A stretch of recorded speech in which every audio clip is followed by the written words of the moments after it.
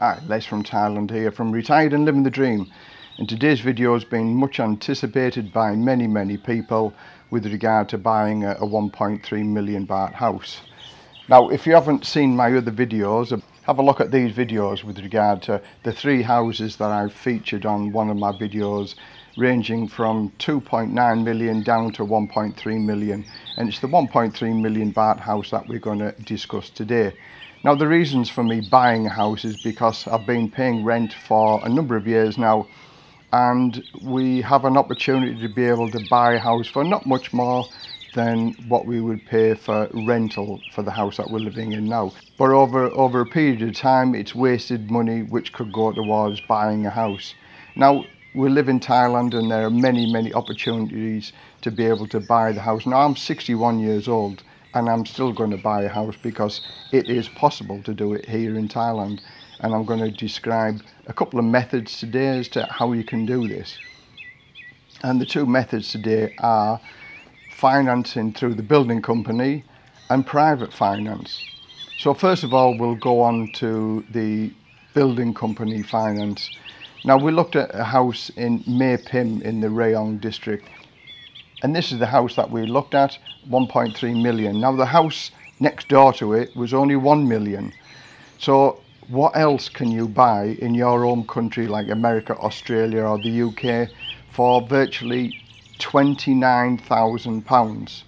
This is a 2-bedroomed, 2-bathroomed, or the 1 million baht house, 2-bedroomed, 1-bathroom, 60 square meters, detached on a nice residential area for £29,000. So again, this is the picture, this is what we're going to describe today.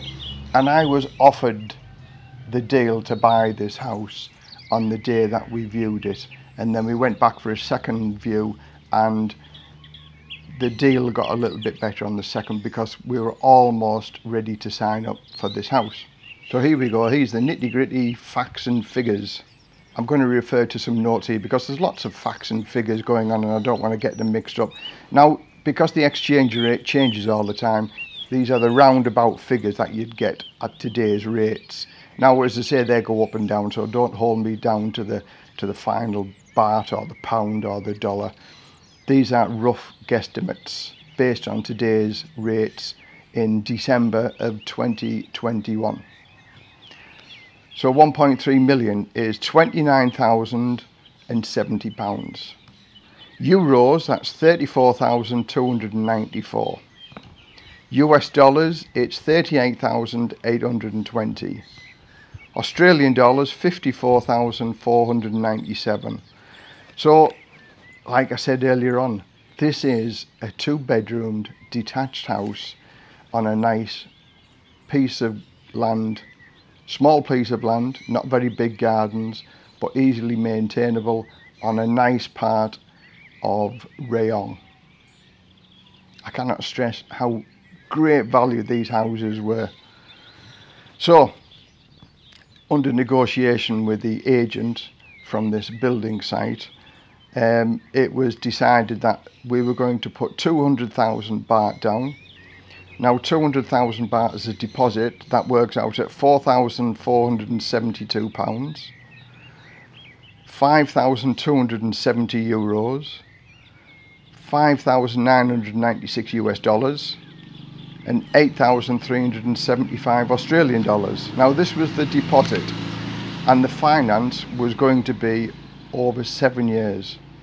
Although we negotiated down to 5 years, we decided to go with these figures for 7 years because it just makes sense to do it, because it's cheap living then. This is for the people who are on a little bit less of a budget and they still want to be able to buy a house and leave it to their partners. So like I said in my previous video, this method isn't for everybody. Some people are going to say you're a fool buying a house and one thing and another, but it's wasted rent anyway, and that's why I'm doing my comparisons, rent against buying a house, and the difference in monthly payments is not an awful lot. So I wouldn't suggest anybody to go into this light-heartedly. I've been with my partner now for 5 years and I trust her 100% and she trusts me 100%, and it's the thing that we're going to do.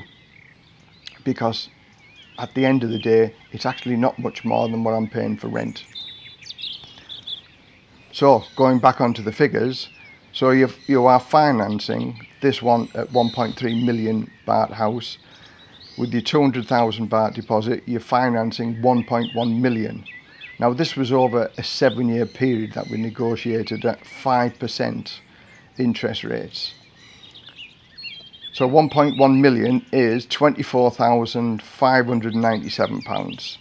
Euros 28,987. US dollars 32,813. Australian dollars 46,064 Australian dollars to be able to finance this 1.1 million baht house.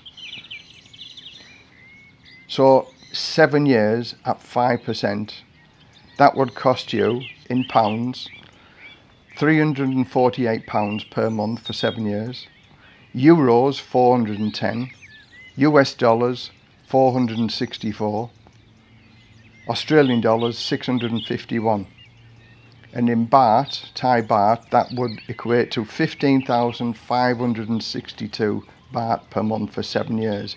Then after 7 years, the house is yours. So the total paid is 1,307,208 through the finance of 1.1 million. So let's say you rent this house, and I would imagine the rental income for this type of house, being in a nice place, nice resort, nice area, would be 12,000 baht per month.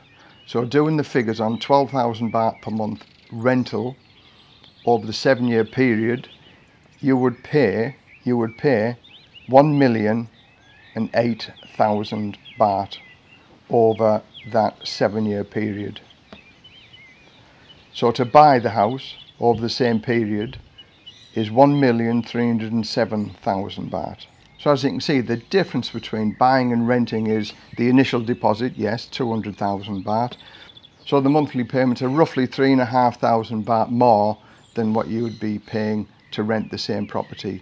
So financially wise, it makes sense to be able to buy it if there's offers available, and this was offered by the building company themselves. Now there's 40 odd properties that are getting built on this site, so therefore the opportunities are there to own a property from 1 million baht upwards, and I think it's superb value to be able to buy something like this rather than renting every month. So if the opportunity is there, why not go and do it? So the total difference over the 7-year period from renting to buying, it costs you £4,704 more to buy it over the 7-year period than what you would pay in rent. But bearing in mind, you've wasted all of that money in rent. So that's how much extra it costs over the 7-year period to be able to buy the house. Now the next way of buying houses, now this is a little bit more complicated, but it is possible because we've been round and we've actually done this, and it's private finance. Drive around the areas that you like, look for the houses for sale, and then give them a call and ask them if they're prepared to do private finance. And you'll be turned down so many times because some people want the money there and then, but you also will be surprised, as we were. There were several people offering us to be able to buy the house on private finance. Now again, the negotiation skills come into play here with regard to, it was my wife that was ringing these people up, so tie on tie, and it's how good your partner is with regard to negotiation on how long of a term you can get this property over.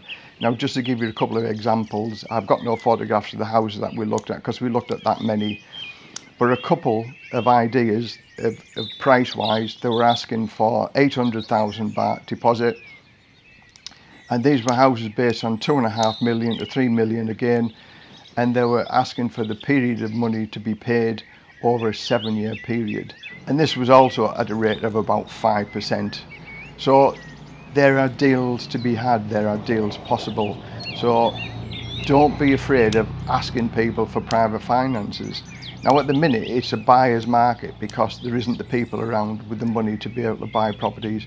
So for instance, if somebody's inherited the property because of a death in the family or whatever, and it's been on the market for a number of years, a cash lump sum in the hand and then monthly payments is better than nothing at all. So you sort of make the deal favourable into their way of thinking, such as what I would suggest is that if you put, say, £500,000 baht down on a 3 million baht house, and say that if for any reasons you stop paying, the house then becomes theirs.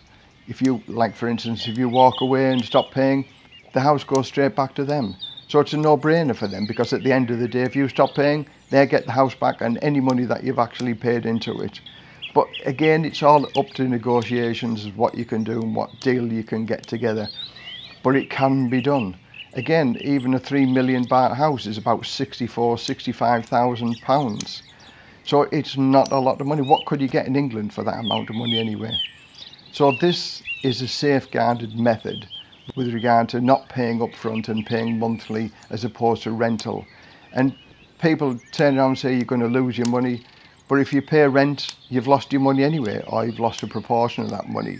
So sometimes it might be worth taking the risk and buying as opposed to renting, because it's always going to be in the Thai person's name anyway. So as far as risk's concerned, the only money that you're risking is the monthly payments that you pay, and you'd be paying that in rental anyway. So the places to go and look at with regard to properties, condos in Pattaya, there's 101 different places that are offering rent to buy finance, because condos in Pattaya, there's far too many condos to the people that are coming there already. So there you are, another couple of options of things to do in Thailand with regard to buying a house. It's not the conventional way with a mortgage and things like that, but then Thailand is a place of opportunities for people to be able to do such things as this. It's not for everybody, I know, but for those people who don't like renting and they'd like to buy, it still is possible. Like I said in my other video, it's not irresponsible lending. I'm not putting my wife into debt if I pass away during the rental term, because I've got adequate insurance, and also my wife will receive a pension for the rest of her life. So financially wise, it makes sense to be able to do that, and it's covered by my demise, so she will not be left in debt. So I hope this video was helpful. Give it a like if you like it, give it a thumbs down if you don't like it. Leave your comments down below, I'd be interested to know. And the next video, I'm going to tell everybody which house we actually bought. We've signed the details now, and we actually move in to the house in January next year. So from Les, retired and living the dream, till the next video, bye for now.